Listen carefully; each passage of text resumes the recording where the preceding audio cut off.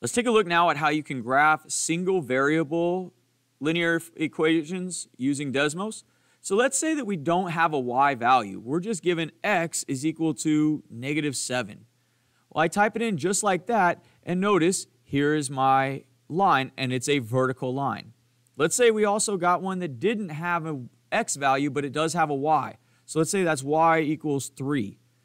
So just like that, I type those in, and this line right here represents y equals 3. So this is how you can graph single variable equations using Desmos.